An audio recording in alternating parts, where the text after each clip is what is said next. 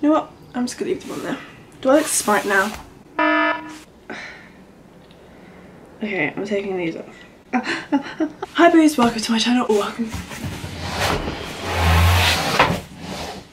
boos, welcome to my channel, or welcome back to my channel. This is probably your first time here, so make sure you go click the subscribe button and turn on post notifications. So today is story time. I have two story times and they are both about Uber journey. I love Ubers. I love getting Ubers. It's a great way to get around. I think they're fun, especially when you're with your friends and you're drunk and it's a blast and the Uber driver's really nice. I recently got out the shower. That's why my hair is like tied in a bun because it looked gross when it was down. I have my pyjama bottoms on. Oh, I'm not. But I thought I'd just stick on a cute top because then it looks like I'm wearing a whole outfit, and I actually got ready for this, which I didn't. Story number one. This story is going to be the longer part, not part, but the longer story. The other one isn't that long, but yeah, whatever. I don't think that people care, but like, I'm just not going to say names just in case, and then I don't want to have to refilm this whole video and blah blah blah whatever. This story involves about 7 people, and we all went to this club for my friend's 18th birthday, and we went to hers for pre-drinks, and then she paid for everyone's Ubers to get to the pre-drinks bar, which was opposite the club. So then we went to the bar for pre-drinks and then to the actual club. So everyone's getting a bit licked, everyone's a bit drunk. I was quite drunk at this point. I was quite broke, so I didn't have enough money to buy a lot of drinks that night, so like I didn't get that drunk. I'm giving you like a lot before the story because this whole night was just... I'm terrible at telling stories. I'm gonna lose my place every 5 seconds. And the girl also paid for everyone's tickets to get into the club. So we all queuing up, all get ID to go in, everything's great, everything's fine. And then the bouncer turns around to the birthday girl who has paid for everyone's tickets, everyone's Ubers there, and pre-drinks and food at her house. He looks at her and says, "You're too drunk. You can't get in." He opened the gate and he was like, "Yeah, you have to leave, I'm not letting you in." I was coming in.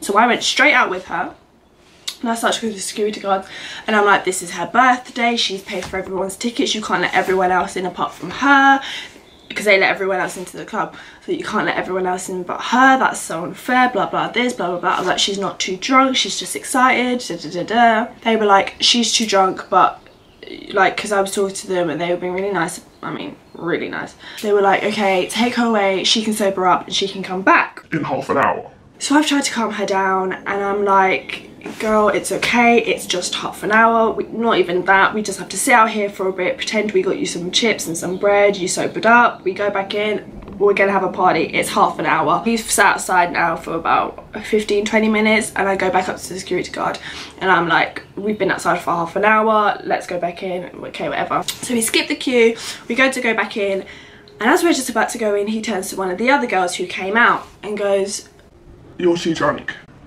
You can't go in."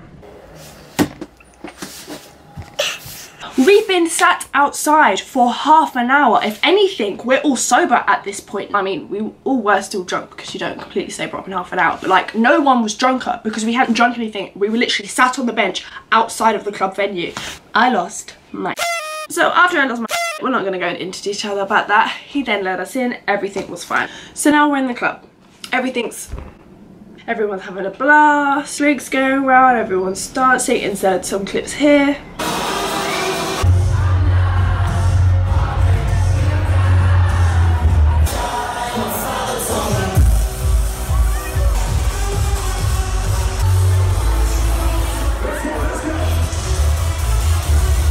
And then it comes up to like going home time, everything starts to like close up. So there's loads of different rooms in this club. It's like R&B club, house club, R&B room, house room, the love room, loads of different rooms with loads of different music types. So the rooms start closing, so at this point we were like, well, we might as well just go now instead of like waiting for each room to close. We'll just go now, go to the cloak room, get our stuff and go. So we go downstairs and one of the guys we were with was really drunk, which is fine because you're on a night out, you're allowed to get drunk, whatever. But he was the biggest guy there.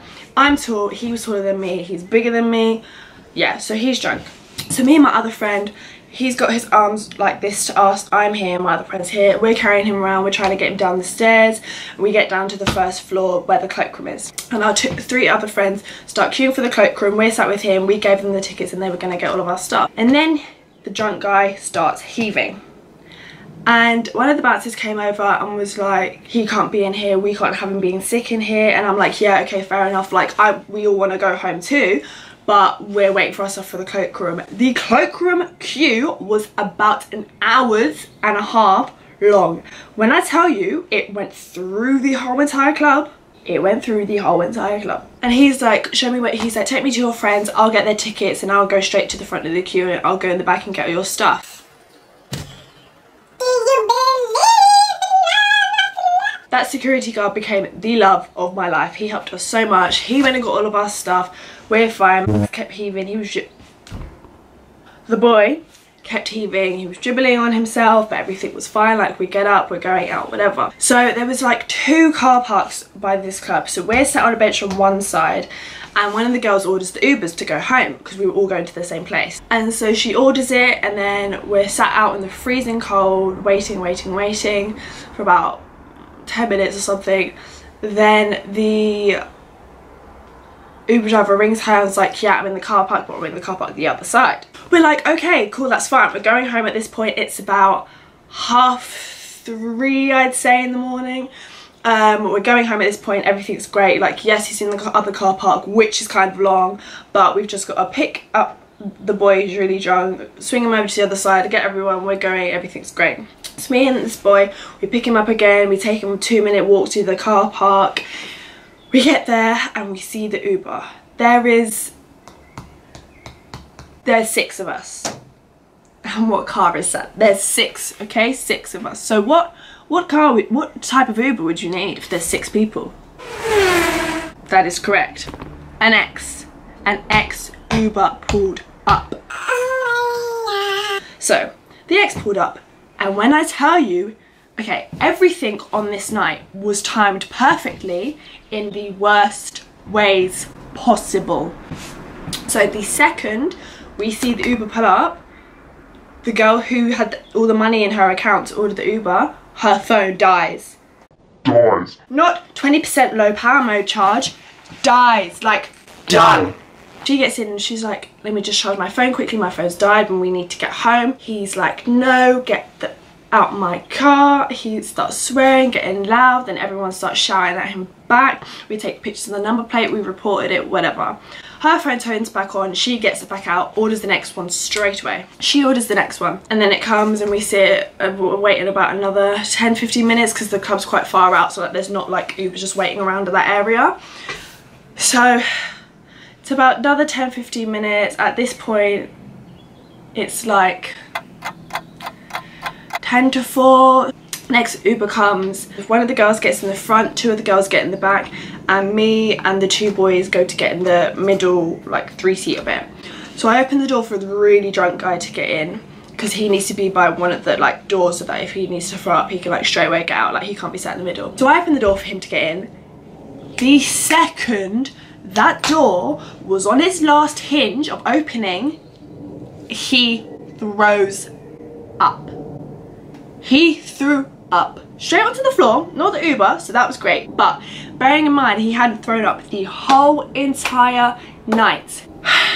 The Uber driver then decides to get out of the car and he's like, no, he cannot get in my car. Okay, I'm not going to do an accent because I'm not sure if that's racist or not because I can't remember what race the Uber driver was. He's like, no, he can't get in my car, I'm not having him throw him up in my car. And I was like, please, it's 4 in the morning, we all want to go home, I'm going to watch him the whole entire ride. The second I see that he's going to look like he's being sick, I will tell you, you pull over and I'll make sure he's sick outside of the car, I promise. I was like, I'm not ordering another Uber. I was like, this is getting ridiculous. He was like, okay, that's fine. He's really nice, he lets us get in. The drunk boy straight away falls asleep. He's conked. The rest of us are just talking, going through like photos and videos throughout the night, laughing about how the birthday girl couldn't get in at first. She's in the Uber with us at the time. So we get onto the motorway because that's how we had to get home because of where the club was. So on the motorway, whether it's the freeway or whatever it is, wherever you're from, I hear a noise. Me and the boy next to me hear a noise, and we both look at each other. And we didn't say anything because then it stopped. And then the Ubers carry on driving, and then I hear the noise again. And I know exactly what noise it was. to the Uber driver, I was like, I really don't want to be the one to have to tell you this, but your tyre has popped. And the second I said that, on my life, the second I said that, the car goes ba-dum-dum, and the tyre was flattened, like the car was barely moving at this point. So the Uber driver pulls up to the side on the thing that's on the side. I don't know what it's called, but the Uber's tyre has popped. We can't order another Uber because it's on the motorway, and Ubers won't pick up on the motorway. So we're all sat there. This is about 4:30 in the morning now, and so the Uber was calling the AA. The Uber, as nice as he was, had no clue what answers were to the questions that the AA woman was asking him. I was literally answering the questions for him. She'd say something, I'd be like, yes, he'd go, yes. Okay, are you on a hard shoulder? Yeah. Okay, Yeah. and is the hard shoulder being used as a live lane at the moment? No. No. Move a bit We're forward, coming home please. from the party. This is the third Uber we've ordered, and the tyres popped. Wait. I just wanted my bag. Says, what's your phone? He had a spare tyre, it was great. The AA have been called, they took about half an hour to come. So they arrive about 5 o'clock in the morning. At this point, we are literally sat in the car watching the sunrise. Everyone had completely sobered up at this point. We were all hungry and tired. It's 5 AM. AA man pulls up, he's fixing the car, and then I hear him say, and I have footage proof of this. I have footage proof. I'm literally going to insert the clip here. So he's putting the spare tyre, and then I hear him say, this spare tyre isn't for this car. It's not the right size. It's for a different car. How can you have a spare tyre for a car and it not be the same tyre as the rest of the tyres on the, like, did you steal it from another car? Like, I don't know. And then the AA man decides to say, This isn't my problem anymore, I can't help you. and I have footage proof of this, so insert clip here. No, just pre how early it is. The tyre we had to fix it was Didn't the fit. wrong tyre. So it like the size was just, it wasn't. So I we cannot might. follow you, buddy. I come to change the tire. I cannot follow it. What? This is because you don't have space for a flat tire. It's not my problem. No, we have been here since it's pitch black. Like you couldn't step outside without, you couldn't see without a flash. But now, And now? like it's full on like No. no. Now you can have a whole photo shoot.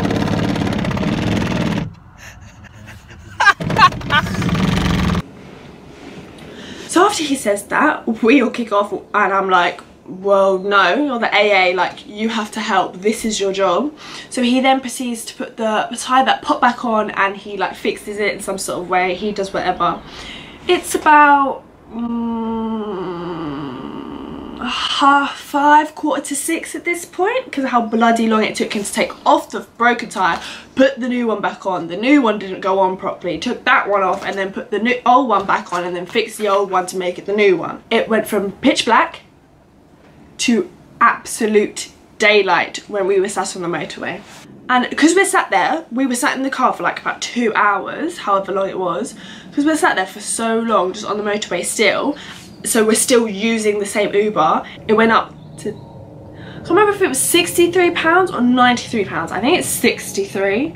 And the Uber started off at like 25 to £30, right? And obviously Uber didn't know this at the time. The girl who ordered it is calling Uber while we're waiting for the tyre to be fixed, and she's explaining the situation. So we got all our Ubers for free, which is great. Thank you for the Uber. Yeah, so at this point, tyres fixed, I guess. We go off, we go home. I got home at 7 o'clock the next morning. I left my house the day before at 7:30 to be at the girl's house for 8 o'clock. And I got home at 7 the next morning. I was out of the house for a solid 12 hours doing the same thing. Like, it wasn't like I went to different parties or I went to the park and then I went swimming. It was the same thing. Anyway, that's that story. The time I Uber's tyre popped.